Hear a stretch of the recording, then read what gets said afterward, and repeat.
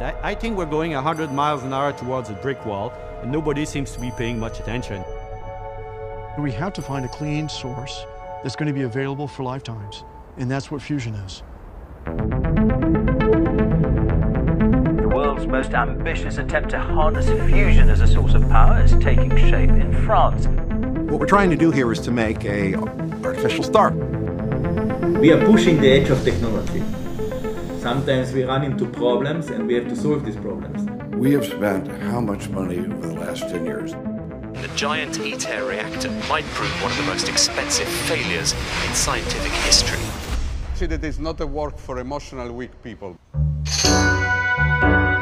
I have a saying here at General Fusion I told my engineer, if you can't find it at Home Depot, it doesn't go in the machine. 5 years ago, we were having things blow up every day. People were scared. Some people say this is a long shot. Everybody ready? Set, fire. Now. This is one of the grand challenges of engineering. We have to prove that we have the intelligence to prevent our own extinction. If you're going to have to lay odds on all these things coming together, what are your odds?